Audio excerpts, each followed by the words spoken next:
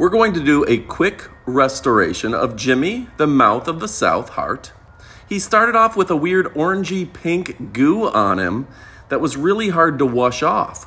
So I'm going to scrub him, and then I'm going to give him a complete repaint from top to bottom, and we're going to try to make him look as much like the original as possible.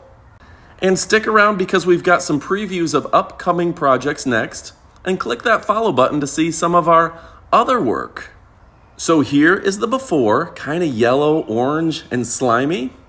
And here's the after, looking like new. What do you think, folks?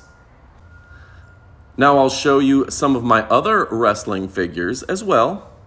Jimmy Hart was the manager, of course, of Hulk Hogan and Bret the Hitman Hart. Did any of you have these figures when you were a kid? Which ones did you have, and which ones do you still have? These definitely bring me to my happy place. I never had any as a kid, but my friends did.